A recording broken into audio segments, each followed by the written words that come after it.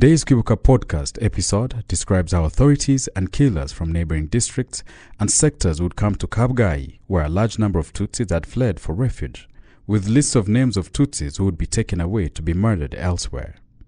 This occurred from early April until the beginning of June, when RPF captured the Kabgayi refugee camps. During the first week of June 1994, Prime Minister Kambanda tasked Minister Pauline Nyiramasuhuko with strengthening the civilian self-defense program by increasing Interahamwe militia by getting 30 young men from each commune, 145 communes in total, to join the training and distribute weapons being imported into the country.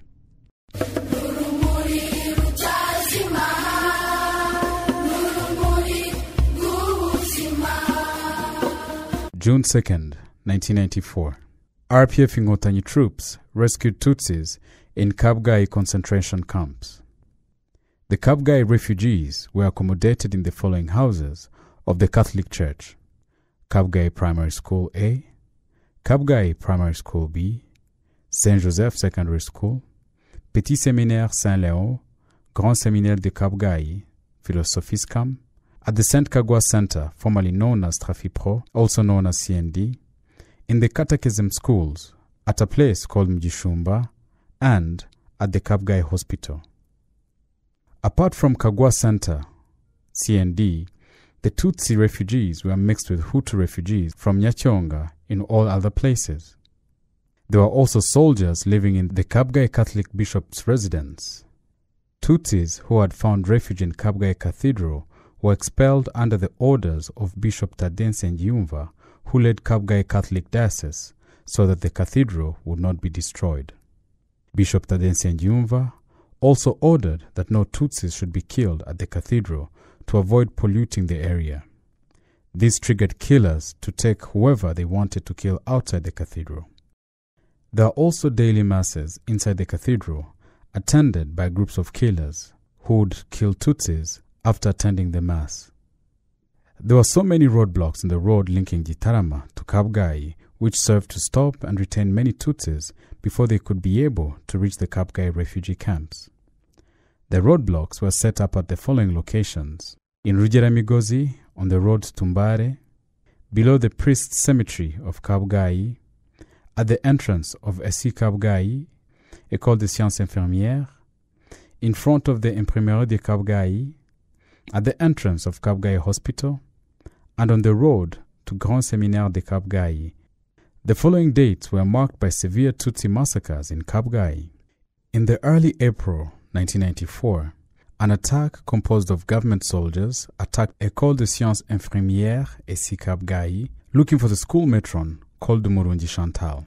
The former director of the school was a Hutu woman called Mukandanga Dorothée, tried to cover up for Chantal, preventing the killers from taking her away and from raping the other girls who were around. She was shot dead alongside the school matron, Umurundi Chantal, and Chantal's brother, Mugunga Narcisse, who had come for a visit. Chantal and her brother were the children of Mweruka Jean-Baptiste from Nyanza. On April 15, 1994, another attack came at Saint Joseph School and spent about 5 hours screening refugees. The attack took many people, including Rudahunga Louise's wife, a teacher called Justin of Iteka School, and many others. On 8 May 1994, soldiers again went to Saint Joseph School with a list of Tutsis to be taken away. On the same day, in the morning, they took 27 Tutsis to the military base in Gitarama, and they were beaten the whole day. In the evening, the victims were divided into 3 teams, some of whom were taken to Murambi of Gitarama, some to Bjimana, and others to Nyabarongo River to be killed. Out of the 27 Tutsis taken from Saint Joseph School, only 1 survived. The victims included Rwichaninyoni Emmanuel, who worked in the pedagogical office, history department at the Ministry of Education, Mineduc; Gatsinzi Gervais, who was teaching at Assège Karama; Nyoyita André; Nhibiragwa Jean-Marie Vianney alias Maso, Hodari, and Nyakarashi Nyas, who were teachers at Collège Saint-Joseph de Kabgayi, as well as many other unknown victims. On 24th May 1994, Tutsis were taken from Grand Séminaire de Kabgayi, Kabgayi Major Seminary, to be executed in Byimana. The leaders of the Catholic Church in Kabgayi had declared that the priests would flee to the Grand Séminaire, but there were Tutsis who had already taken refuge there, as well as Hutu refugees from Kigali and the surrounding areas. In addition, some members of Watabazi government, including Prime Minister Kambanda and Interim President Sindi Kubgabo, had rooms at the major seminary, and they often went there at night. Each ethnic group was given its own side except for the priests who lived together. On the same day, Grand Séminaire de Kabgayi was surrounded by civilians and soldiers who arrived at 10 a.m. They took out the refugees and made them sit in the playground. There was a Hutu seminarian called Nemeabahizi Adalbert who brought a list of Tutsis whom he called, and they were taken away to be killed. Nemeabahizi was ordained as priest after the genocide and is now in exile in Belgium. He was sentenced in absentia to 19 years in prison by Gacaca courts. Among the priests and members of other religious orders killed, there were Jesuit brothers Murekezi Fidel, Mugabo Emmanuel, Nyanshongole Martin, and Rusezerangabo Theophile. There were also Marist brothers including Gatari Gaspard, Nyirinkindi Canisius, and Bisengimana Fabien. They also took a Benebikira nun called Benigne Nakana, Father Niwenshuti Celestin, Father Musonera Calix, and Father Nyiribakwe Vedast, who was teaching at the Grand Séminaire. They also took Kalinda Viater, who was a journalist working with Radio Rwanda. All of them were taken in the presence of Bishop Tadense Ndyumva, who had come to hold a meeting with refugees, and when he saw that the killers had surrounded the camp, he boarded a car and returned to his residence. On 29 May 1994, another attack took place at St. Joseph School. The killers had brought a bus to carry Tutsis to Nyabarongo to be killed.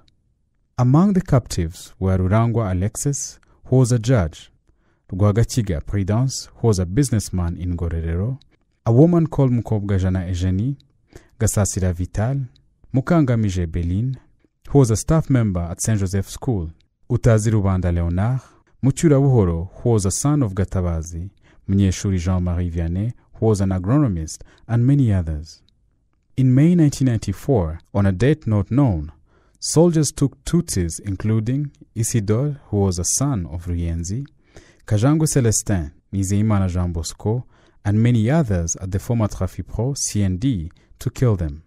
Also in the same month, an attack was carried out in Kabgayi Primary School A by killers from Mushubati who had nicknamed themselves Zulus. They came several times to attack the refugee camps in Kabgayi. One of the various attacks in Kabgayi refugee camps killed at least 6 people in the bushes below the center for the disabled children. 2 major attacks took place between May and June 1994 at the Petit Séminaire Saint-Léon at the Kabgayi Saint-Léon Minor Seminary. The one, which took place at the end of May 1994, took the lives of many Tutsis who were selected during a search operation at the center. They were killed in the forest of Byimana and neighboring areas. The second attack was that of the so-called Mushubati Zulus in Interahamwe, which targeted Tutsis from Mushubati who had taken refuge in Kabgayi and took them away to be executed. The attack of May 30th, 1994 crossed all Tutsi hideouts in Kabgayi, selected those who were going to be killed, and put them on buses to Ngororero to be killed. The attack was led by killers from Ngororero who claimed to have counted the bodies of the Tutsi victims and found out that some were missing and hence thought that those missing had fled to Kabgayi. That is why they were putting Tutsis from Kabgayi camps on buses to Ngororero to kill them, but most of those taken had come from elsewhere. Due to the influx of Tutsis from many parts of the country who had fled to Kabgayi, various communes authorities and killers from other prefectures went there with lists of Tutsis who had fled to Kabgayi from their communes. The killers took them to other places to be slaughtered.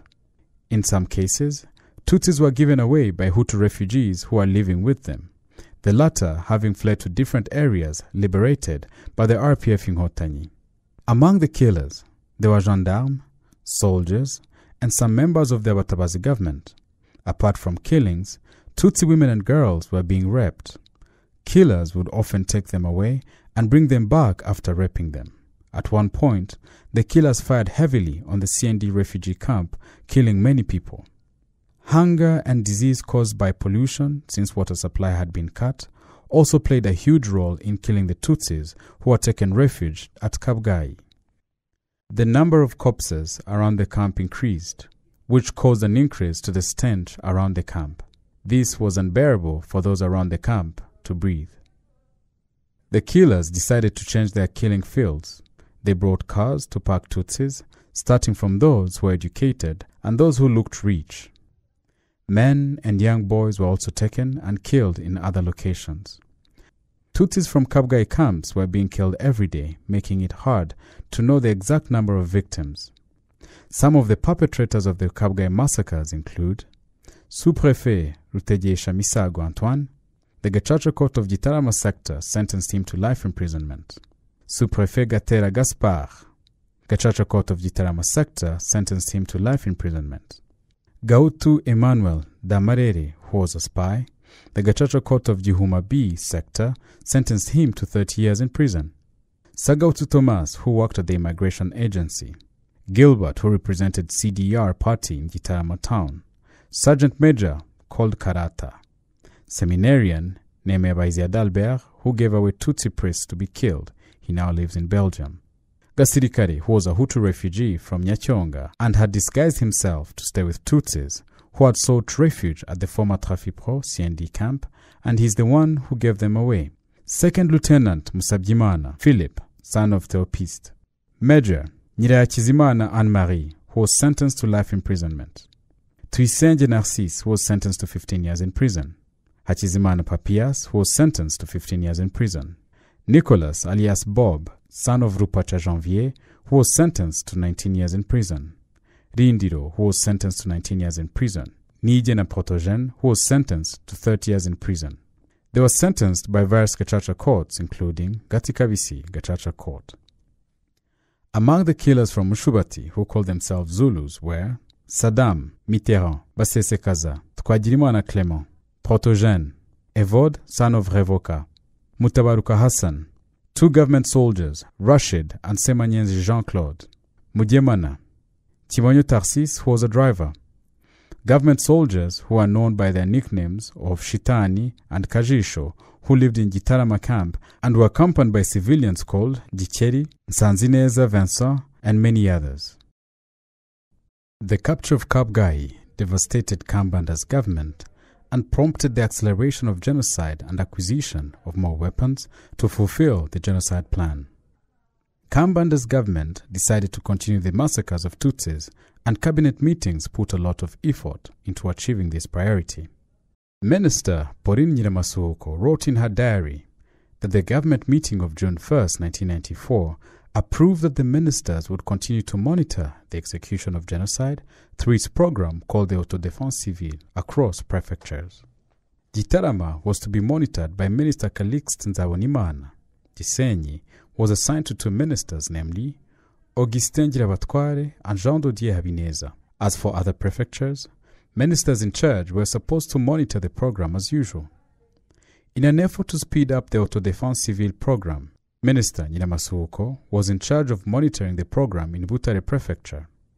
On May 31, 1994, Nyiramasuhuko wrote in her diary that she had held meetings in Muyaga, Rusatira, Ruhashya, and Nyabisindu communes.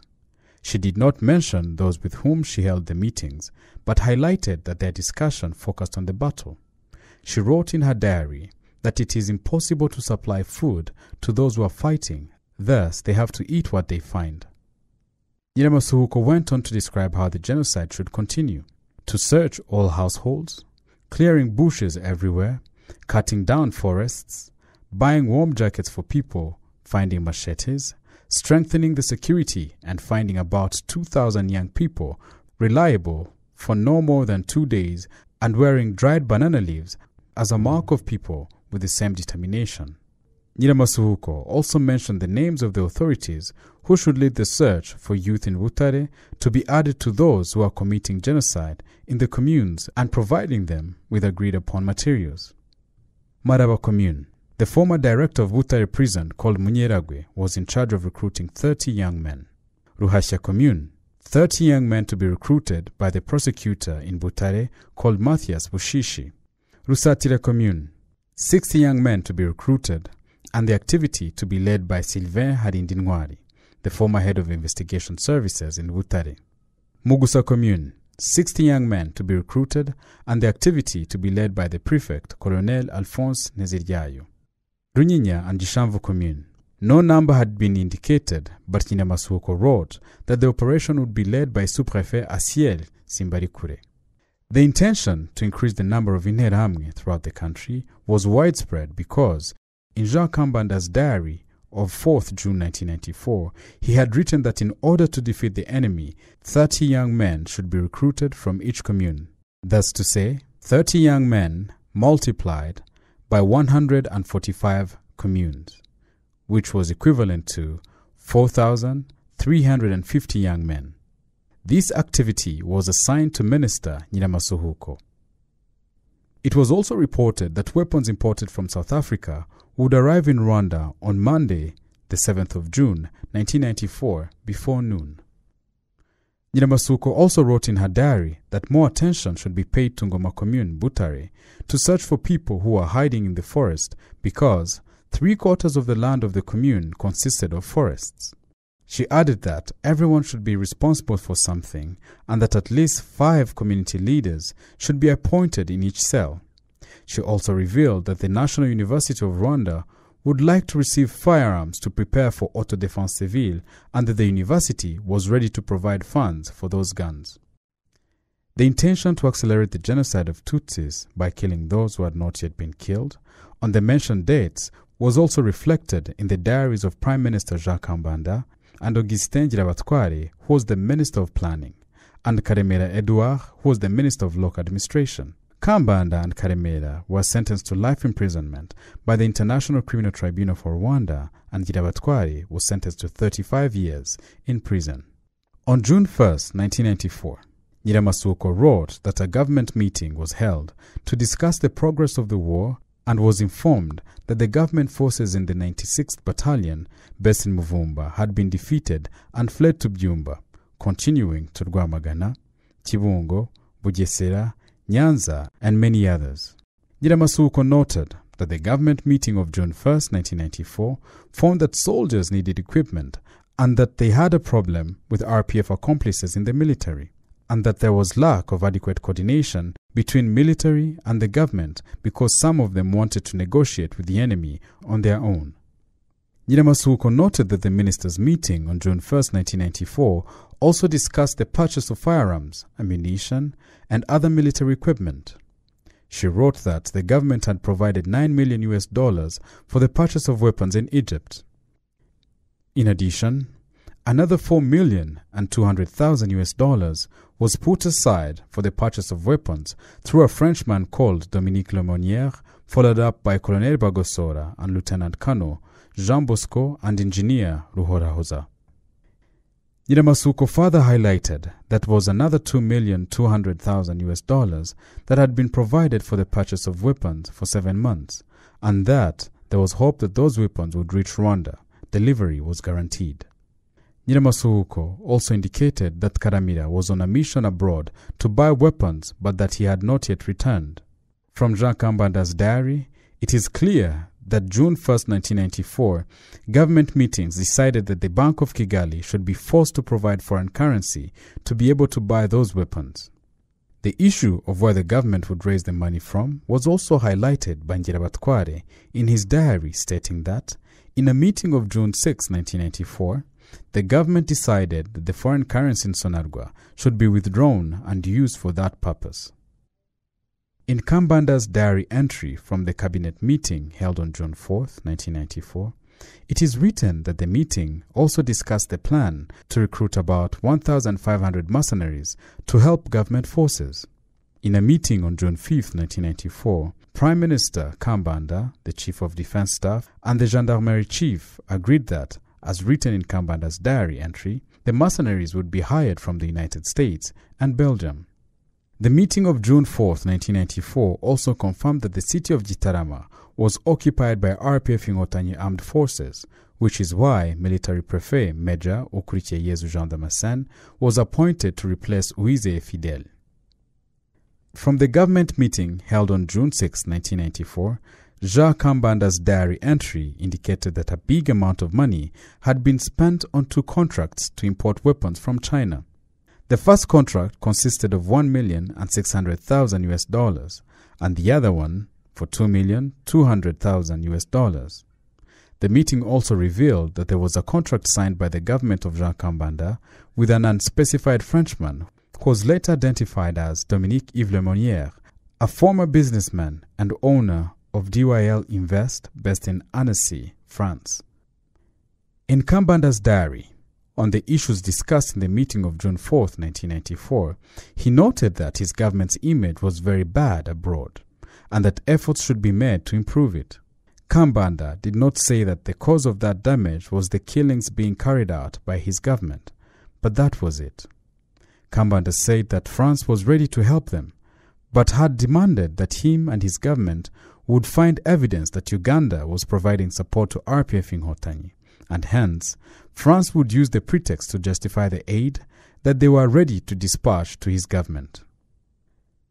The strategies to ensure provision of communication activities were clearly reflected in the diary of Ngirabatware, where it is stated that the government meeting of June 6, 1994 had approved the signing of agreement with 3 companies from France and the United States specializing in communication.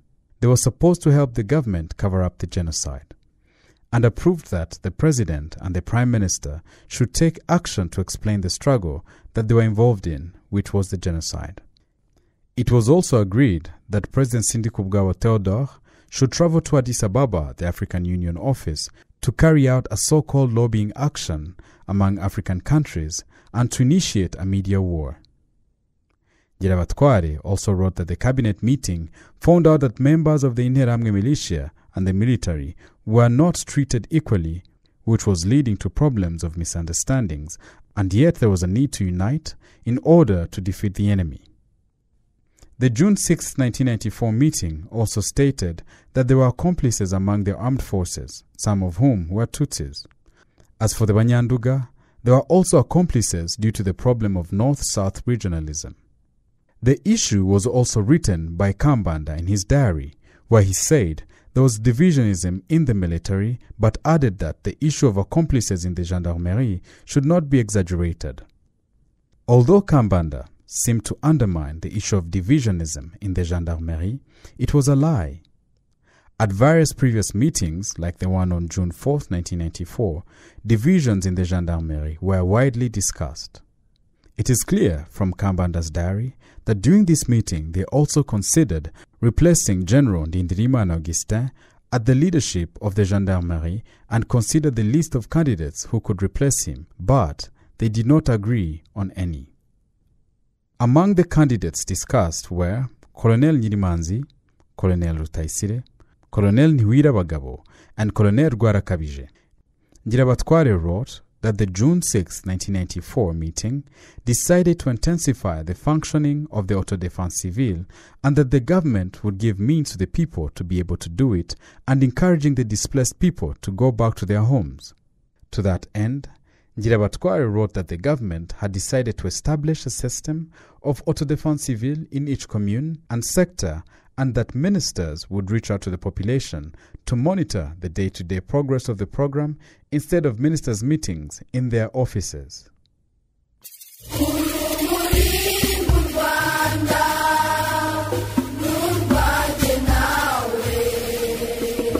Thank you for listening to another episode of Kwibuka Podcast. As always, make sure you leave us a review, sharing what you like about the podcast, and share with others who would be interested in listening.